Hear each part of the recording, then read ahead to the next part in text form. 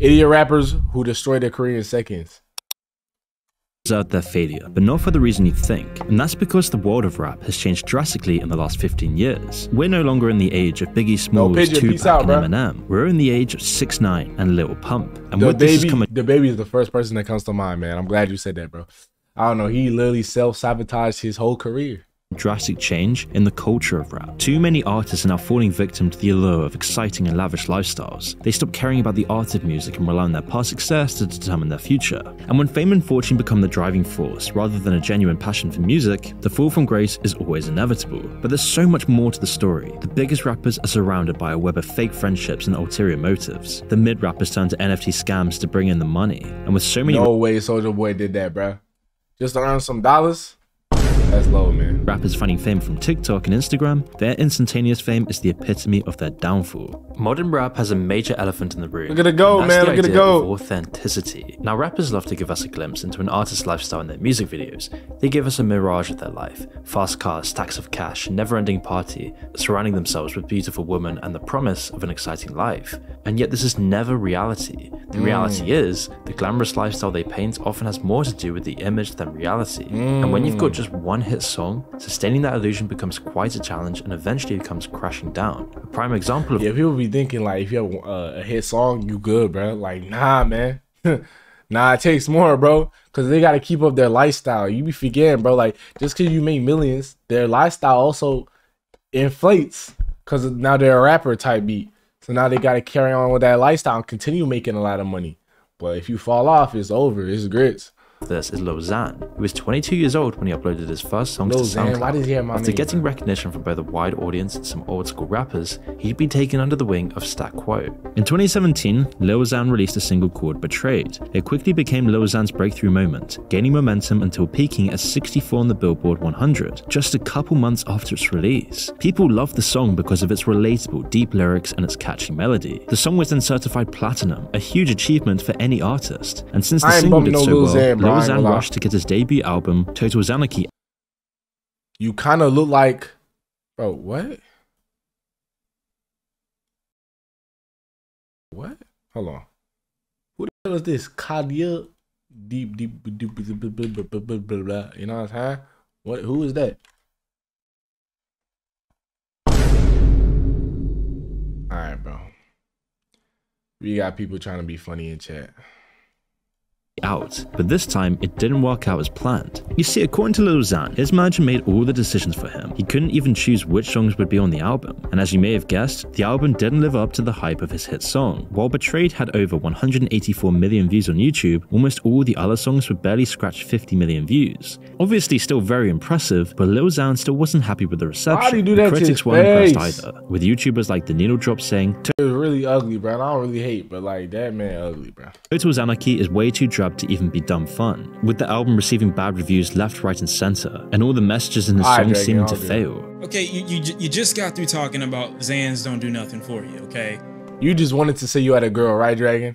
You know, FaceTime with this girl. Okay. Was the message in that song just like not what I thought it was? It wasn't to spread awareness that the drugs don't really help you in the long run. It was just trying to say that, nah, this one don't help, but this one might. But instead of going back to the drawing board and rethinking his process, Lil Xan blamed his managers and everything else he could think of. And this would become a pattern. According to his manager Stat, Lil Xan simply didn't care about his upcoming album. He was just doing drugs and having random ass girls come over every night. While his manager would try to connect Lil Xan with major artists, Lil Xan regularly failed to even show up to the meetings and interviews. He was still riding on his one success like it would last forever.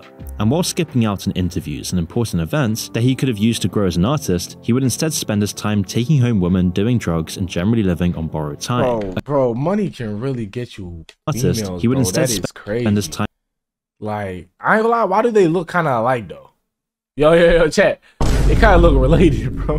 I'm taking home women, doing drugs, and generally living on borrowed time. A common theme with many modern rappers. You look like a 17-year-old lesbian, I'm saying. Xan, he bought 3 separate Los Angeles apartments as well as $130,000 Mercedes-Benz G-Wagon. All the while, his popularity and recognition was fading as he continued to neglect his career. But what made it much worse was that most of it was bought on credit, meaning he hadn't actually earned the money yet, and the walls were closing in around him. And without a hit album, it was all gonna collapse. His artificial luxury lifestyle used to gain more clout. Big bottle of Henny Demon.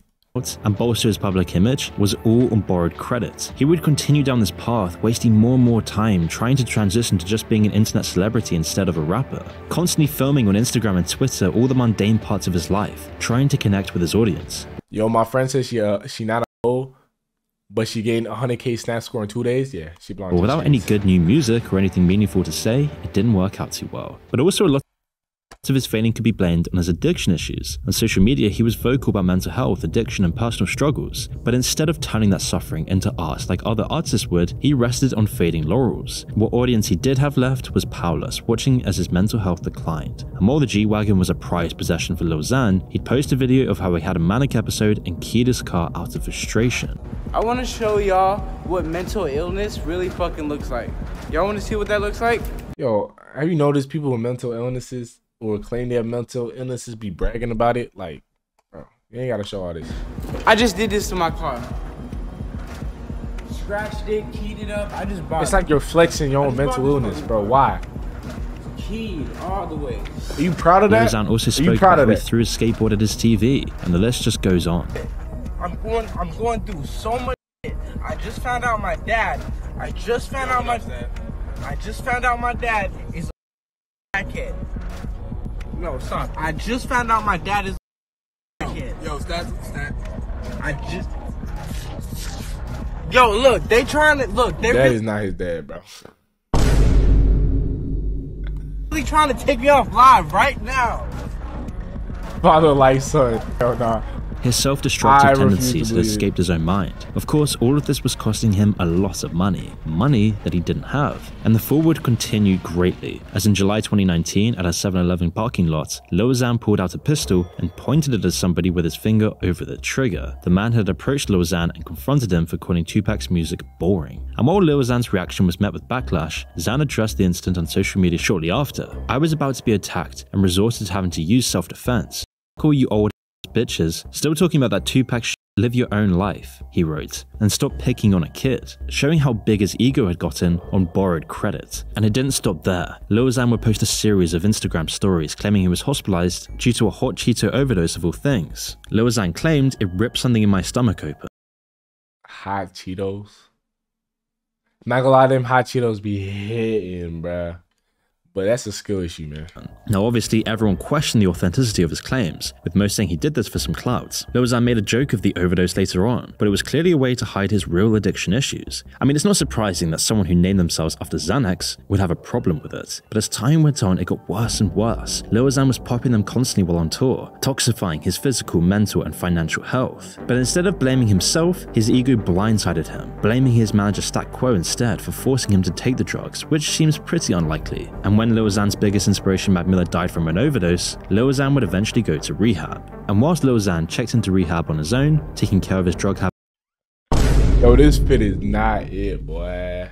habits and mental health, this then further pushed his career into a corner. Lil Xan's Who money is this baddie? And why she with him?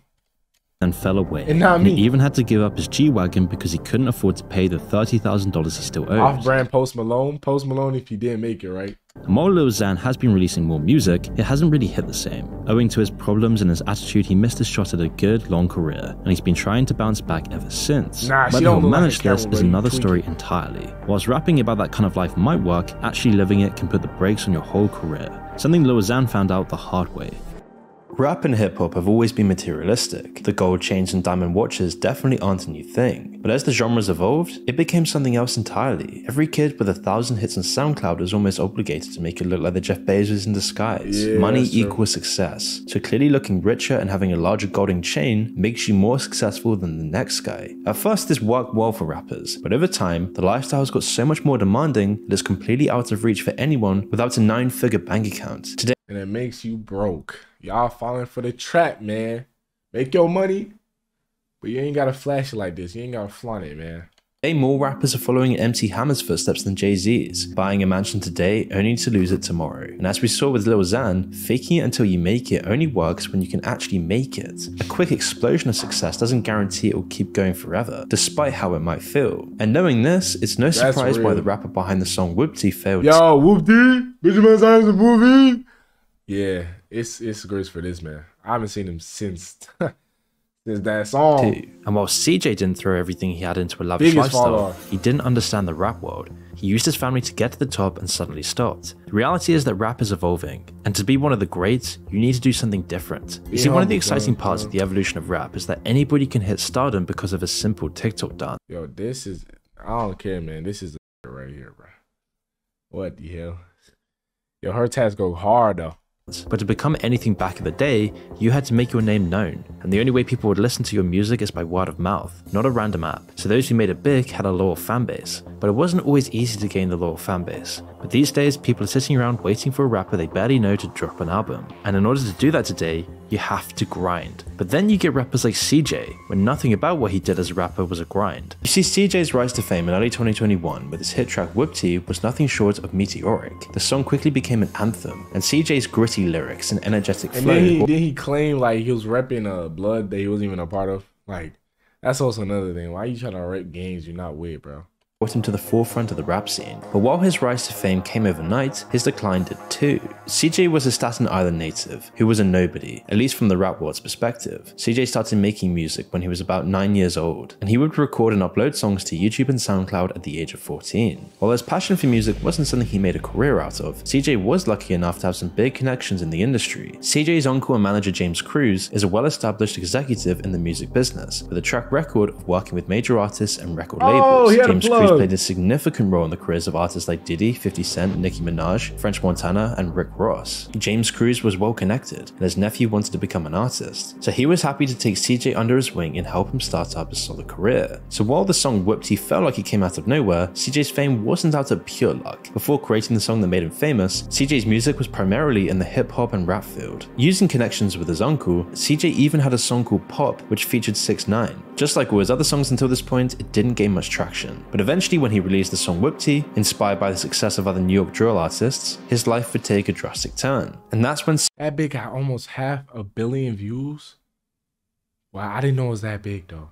That is crazy. CJ would give drill rap a shot. Not only did he have a voice for it, but he also grew up in the same place as Pop Smoke, making it easy for CJ to grab some attention. That coupled with Pop Smoke's unfortunate murder meant there was a gap in the field. So CJ embraced the drill style and created a track with an infectious beat and catchy hook. The song gained massive popularity through a viral TikTok dance challenge and received a significant co-sign from Cardi B, a prominent New York rapper. These factors combined with radio play and DJ support propelled Whoopty to become an anthem on the streets and airwaves. Everything was looking up, and by 2021, CJ signed his first record deal using his uncle's connections to Warner Records, one of the biggest record labels about, giving CJ the opportunity to market the song the right way, and slowly the listeners came in, with the song eventually reaching number 10 on the US Billboard Hot 100 chart in February 2021, and now has over 450 million views on YouTube. But CJ's rise to fame quickly came with controversy, starting by simply using the term Whoopty. You see, Whoopty was a term used primarily by the notorious New York Blood Gang. It was a gang calling, a way for members to greet each other. And although CJ is seen wearing New York Blood Gang clothing items in his video, That boy not one of them. He not one of them. and using their calling, he's never even come close to being involved with them. And so as the song became popular, the gang members were frustrated. Who was this boy from Brooklyn using their words, acting like he was part of them? They said he was stealing their words, and so CJ received threats for it. But CJ denied trying to steal the word. This happened to be a lie, since CJ allegedly tried to trademark the word Whoopty in October 2020, digging a hole deeper for himself. Nonetheless, CJ would release his debut album in 2021, Loyalty Over Royalty. The album was fully backed by Warner Music, and they even connected And it CJ flopped, with French right? Montana to help produce the album. Now, whilst most of the songs didn't do very well, one song did stand out, Bob. It didn't reach the same success, but it still received over 20 million views. It's more than enough for a somewhat aspiring artist, but kind of not what you'd expect from somebody who just released music with over 450 million views. Perhaps CJ got ahead of himself as Oh, and the reason this one actually took off, this is the one where like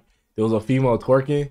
I think it was this one, and it looked like it was him twerking, bro, because they're wearing the same type of jacket. It was hilarious. you can see him wearing expensive watches and driving a Rolls Royce, showing off his almost certainly fake, lavish lifestyle. But everything about CJ was fake. His way of rising to the top all came from his connections with his uncle, all while CJ claimed to catch fame like other SoundCloud rappers. His being in the gang was fake. His buying he's all these literally the definition of an industry plant, bro. cars was fake. And although his most famous song was a drill rap song, nothing else he'd make could live up to the hype. He'd been called an industry plant because he never had to earn his way up. He had all the tools handed to him by his uncle. So CJ split from Warner Records shortly after its release due to, quote, creative differences. And although he'd create more music, he'd move away from the drill rap scene that made him famous. Clearly fans of his Whoopty song no longer resonated with the music and didn't give him a second chance. Then in 2020, CJ just stopped making music. He stopped going to shows and pretty much disappeared. Why did this aspiring artist, with all this potential laid out in front of him, just suddenly disappear off the map? Well, a year later, his fanbase would finally find out. CJ took a hiatus from his music career primarily to focus on personal matters, particularly his family and being father to a child. On his return, he explained on Twitter, "I took a year off to raise my son and be a father. To me, that's gangster." The announcement of his return Dragon getting some pum. came with a new single called Gangster that's received almost no attention. CJ had just turned 180 degrees on his fanbase, ignoring them for a year to raise a child, whilst also still putting on his fake persona as a gangster. But you see, the issue with the rap world is that having a child in the gangster rap industry is that this completely goes against the value systems of this culture. While CJ always associated himself with a tough, street-orientated image, rapping about crime and violence, he was following the culture of the rap industry. But as soon as he started acting against this, building a family, starting a new happy life, was completely against his core ideology. So by becoming this parent who took a year's break, CJ had just proved his claims of being a gangster were all fake. And What you saying? Gangsters can have kids, man? I'm not saying he's a gangster, bro. Obviously he's a fake, but so his public perception as a hardcore streetwise figure was destroyed, and many of his fans were attracted to the artist's rebellious and edgy persona. And so seeing them as a responsible, loving parent doesn't really align with their expectations of the rap industry, and this could be seen by CJ's fans' reactions on social media. And that's why CJ's song Fake Gangster gangster, received that's your almost job, no that's what it attention. said. After 4 months, the song has less than 300,000 views. In a fast-paced and competitive industry, you need to do a lot of things to keep the fans from fading. You have to be constantly active, maintain an image, and you need to keep the music coming. And CJ failed in all of these areas, and his career as a rapper was failing too, because the value system of the rap industry is completely against that of having why he look like Fousey from Walmart? Oh my god, you mean Fousey Tube? I don't see it, bro. a family. But it wasn't just this. Back in the day when a rapper rose to fame, he had to earn his way there, and CJ simply didn't take those steps. But what was possibly more detrimental to his career was that CJ lacked respect. Peace out, Elite. And this can also be said about Lil Pump, who has a song with over 1 billion views on YouTube, yet has no relevance in 2023. Lil Pump's rise to fame came out of nowhere. He burst Lil Pump, man. We all saw this coming though. Like, this is not a shocker. The music scene in 2016 with the song Elementary, and quickly became a leading figure in the SoundCloud. Yo, Dragon, you dirty dog. This man is going to link a girl. He's saying he's going to send me a vid. Rap movement. Although his career basically started by sitting on the back of Smoke Pup's career, he captured many of Smoke Pup's listeners as the wild dude in his songs and videos. In fact, from the moment he started making videos, Lil Pump put on an edgy persona and carefree image. This clearly resonated with fans who were drawn to his nonchalant, pump it up attitude. And despite not having much experience in the game, Lil Pump's music garnered millions of listeners. He started going to different shows and made some more collaborations. These played a significant role in his rise to fame. His work with artists like Smoke Pup and XXXTentacion helped expand his reach and solidify his presence in the music scene. But a real turning point came with Gucci Gang. This track became a sensation, spreading like wildfire. D-Roll. Yo, this era of SoundCloud rap is actually unmatched though. You have to give it, like, this is our own historical era, man, of just repeating nonsense. Its repetitiveness and addictive nature made it a cultural phenomenon, and Lil Pump was suddenly a household name. Beyond the music, Lil Pump's unique image, complete with vibrant dreads and face tattoos, made him stand out. Did Lil Pump come before Tekashi 6ix9ine? I don't know who came first, bro, because they kind of copycats of each other. He had some more hits alongside Gucci Gang, like D-Rose and Boss, all of which went viral on SoundCloud, YouTube, and TikTok. But something Lil Pump loved to do was be extravagant on camera. In live streams, he'd throw a TV into the pool, wreck hotel rooms, do drugs, and get wasted. And while this character was unconventional, it's what his fans loved. And with so much hype and fame, Lil Pump signed a deal with Warner Records. This was all before he was even 17 years old. But taking on the persona of the you be forgetting, this man is literally my age, bro. Wow. Bad boy who did what he wanted and when he wanted led him to make headlines for all the wrong reasons. In 6ix9ine February 2018, Lil Pump was arrested for discharging a weapon and firing it without a cause. According to Lil Pump at the time, 3 individuals had tried to break into his home and fired at the door. When questioned by the police, Lil Pump claimed he had been smoking weed and the cops didn't buy a story about intruders, sparking an investigation. A few hours later, the police returned to his apartment with a search warrant, and during the search they discovered an unloaded handgun outside in the bushes and later located ammunition for the gun inside the apartment. They also found that the bullet was shot from inside the house, not from the outside, as Lil Pump claimed. The police also found large amounts of marijuana in the house. As a result of these findings, Lil Pump was arrested for discharging a weapon in a place where people live. Lil Pump's mother was put under investigation for endangering a minor due to the presence of an unsecured gun in their home. And because Lil Pump was under the age of 18, he was sent to juvenile detention, meaning he had to take a moment out of the limelight. But all this before the age of 18 is wild, man. Just a kid. Wasn't done hurting his career just yet. Despite only joining the rap scene for less than a year, Lil Pump was already damaging his reputation and disrespecting the rap game. Clearly, his fame started getting to his head after Gucci Gang's rise to the top. In April 2018, rapper Lil Pump and Smoke Pub teased a song titled "Fuck J. Cole," and so J. Cole would respond, taking a shot at these SoundCloud rappers. What's the beef with J. Cole? Oh, it's because J. Cole dissed all the mumble rap. Yeah, I remember. Track 1985. Now, if you don't already know, J. Cole has been in the rap scene since 2007 and is very well respected. Although he didn't mention Lil Pump by name, it left strong hints that it was directed at him. All these niggas popping now is young. Everybody say the music that they make is dumb. I remember I was 18. Money, pussy, party, I was on the same thing. You gotta give a boy a chance to grow some. And J. Cole pretty much called out Lil Pump and other SoundCloud rappers for blowing everything they make, putting on a show as it will never end, making the call that their fame was never gonna last. So Lil Pump reacted to the song live. And it's true, man. Yo, J. Cole seen the downfall, bro, before it even happened. Live on Instagram, saying, "Wow, you get so much props. You just a 17-year-old. Lame ass jit." And J. Cole would mention that he wasn't aiming this directly at Lil Pump. That's such a teen response, man. Like, it was more of an if the shoe fits of the song, but the beef escalated, with Lil Pump fans chanting "fuck J. Cole" and J. Cole fans chanting "fuck Lil Pump."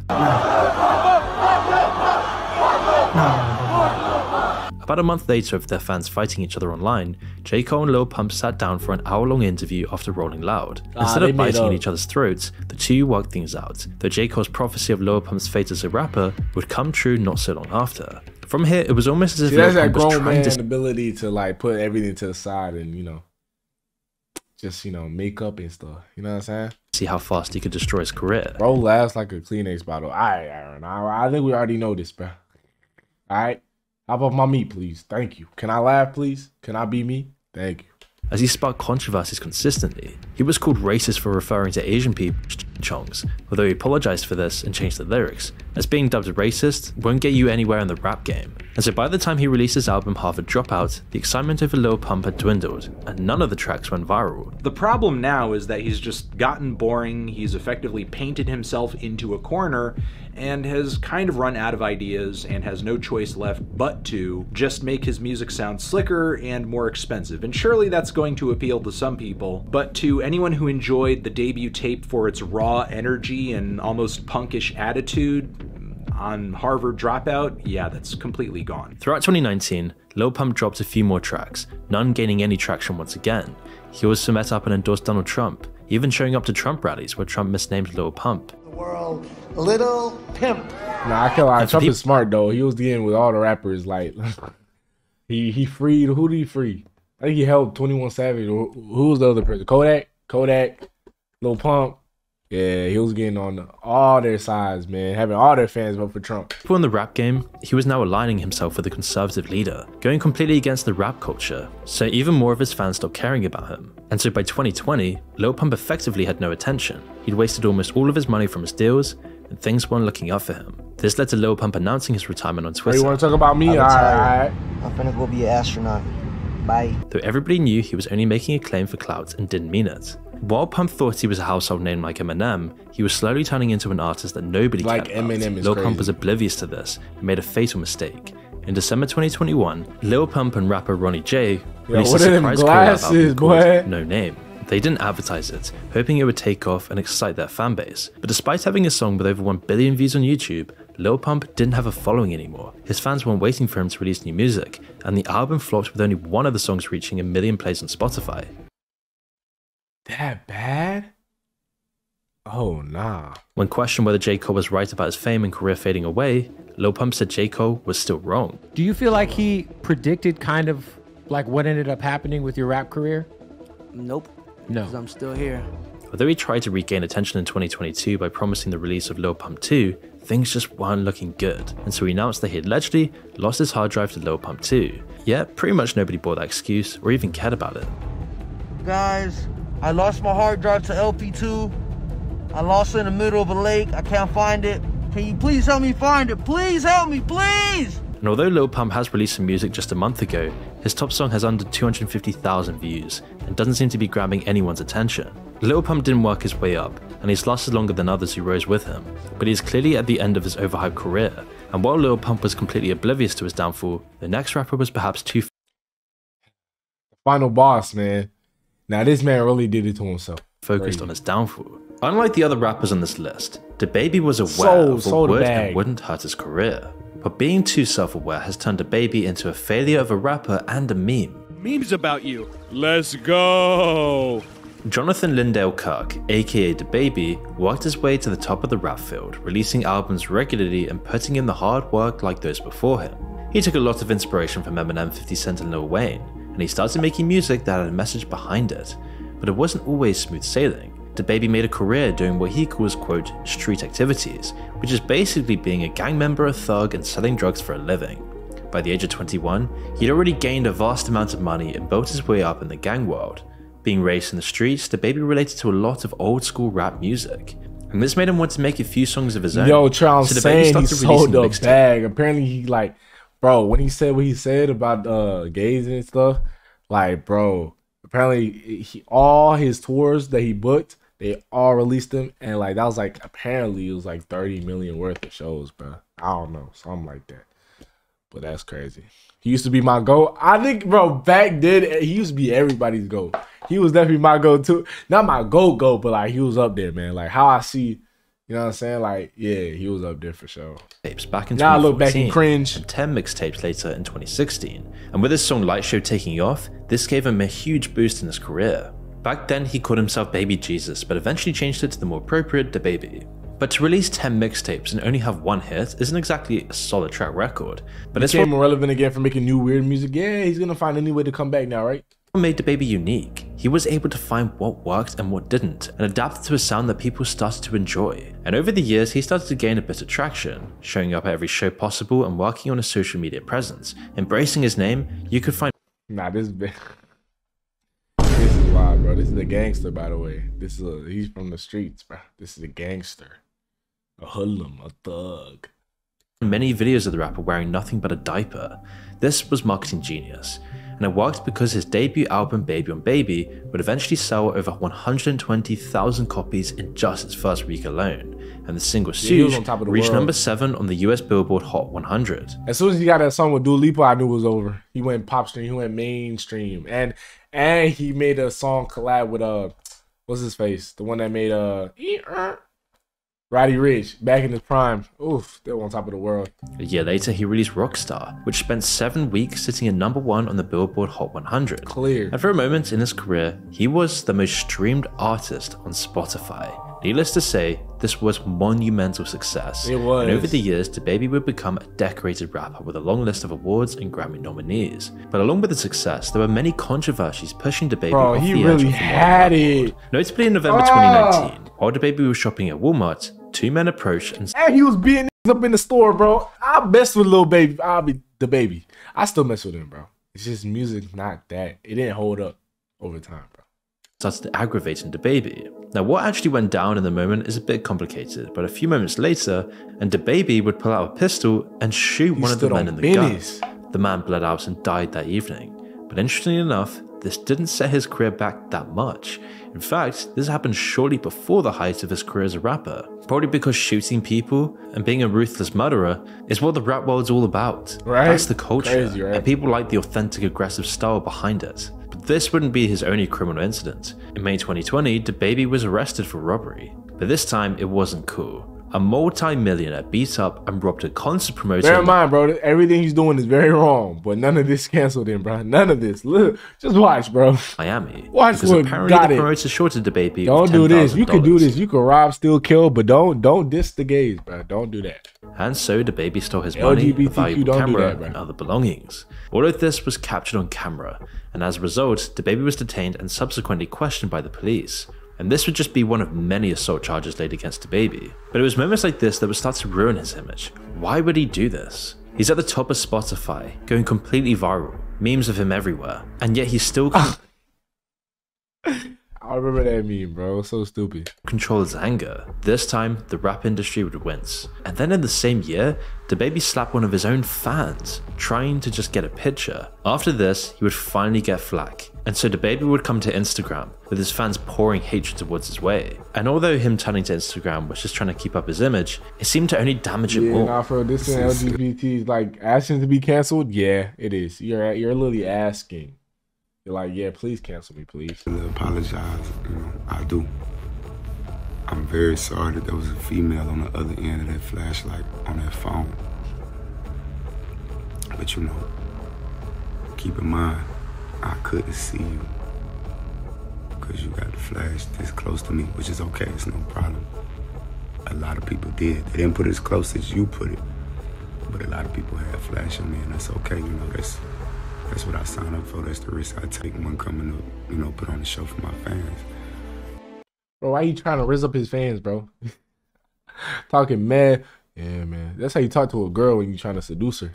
By addressing the controversy, he only brought more attention to the situation. A fatal mistake DaBaby would make time and time again, and is probably one of the biggest factors towards his failure, addressing the issue in the first place. But it wasn't just that. The lack of disrespect for his fans, the culture, and being an aggressive thug starts to become unpleasant even for those in the rap world. And then a year later, in one of his music videos, he would hold up a picture of JoJo Siwa. Yeah, this was so uncalled for, but it was fire though.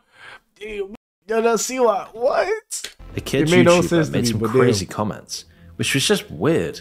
A well-respected rapper with a proper gangster history was now starting beef with a star who makes videos for children. This was met with a lot of backlash, and once again DaBaby addressed it on social media, apologizing. Again, bringing more attention to this ridiculous situation. But it only got worse from there. In 2020, DaBaby was then captured trying to kiss a fan who was rejecting him. In the video, he was clearly intoxicated, and even once she pushed him away. So he would try again, making himself look more and more desperate. Not a tough, stoic gangster like he made out to be. I ain't rocking with that one though. What the? Was his solution? Going back to Instagram to try and defend himself. But his image was slipping fast by this point, and things would just keep getting worse and worse for DaBaby, who shot another man in the leg after he was caught trespassing on DaBaby's property. Any police say the man who was shot did not live at the home and he was not welcome here. Now, police also telling us that the only two other people who were at the home at the time of the shooting were DaBaby and another person. Then a week later, DaBaby was caught sucker punching one of the artists who was trying to help name Wisdom. Yo, you can talk anything about DaBaby, but you can't say he don't stand on business though. His image was on the decline, but one situation would affect his career above all else. In August 2020, DaBaby would make homophobic remarks on stage and hate on those who have HIV. This was the nail in the coffin, as over the next few weeks, well-respected celebrities would call him out and disgrace the rapper for making these comments. People like Madonna, Elton John, Dua Lipa, and Demi Lovato. And while DaBaby apologized to the stupidest thing he could have done, and he should have known. He should have known, bro. See, when you're on top of when you're on cloud nine, you just think nothing can bring me down till it brings you down. Those who were offended by the comments, most saw it as only another PR stunt. The apology didn't cut it anymore, so he would stream another video on Instagram, but it just felt half-hearted. What me and my fans do at the live show. He does the same apology video when he wakes up in the morning. Hey man, it was just an apology. It don't concern you on the internet, or you bitter on the internet. It's not y'all business. You know what I'm saying? Like what I do at a live show is for the audience at the live show. It'll never translate correctly to somebody looking at a little 5, 6, 7. I was trying to rizz up in interviews following the incident, it was still clear he wasn't truly sorry for his comments. And it was this moment on stage that was what finally destroyed his career. According to DaBaby, he had $30 million. Yeah, 30 mil bag sold. That's you a dumb bro. I ain't gonna lie, straight buffoon. Worth of show schedules that were cancelled. Definition of he had a deal with Burger King that was cancelled, and the sponsors with Boohoo Man pulled out. DaBaby even had to cancel one of his own shows as the venue had seating for 14,000 people, but yet only 500 tickets were actually sold. Eventually his album released in September 2022, Baby on Baby 2, but only saw 16,000 sales in the first week, 87% less than his first debut album. And while he can still make a modest living off of his music, he's clearly destroyed his career. Wouldn't want to be him, bro. I ain't gonna lie, man. How you fumble the bag like that, bro?